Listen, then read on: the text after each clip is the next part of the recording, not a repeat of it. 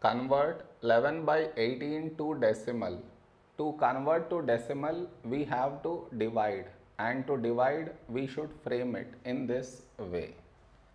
11 here and 18 here. This is your step 1. Next, here we have 11 and here 18. 11 is smaller than 18. So what we should do is, we should put dot and take 0. So 110.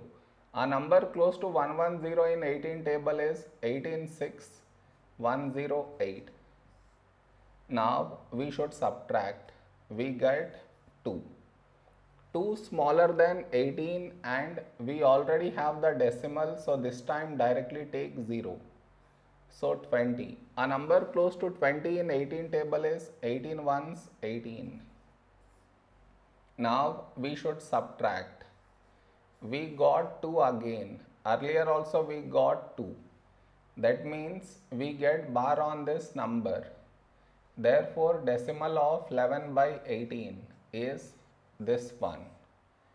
0.61 bar on this number. This is our answer.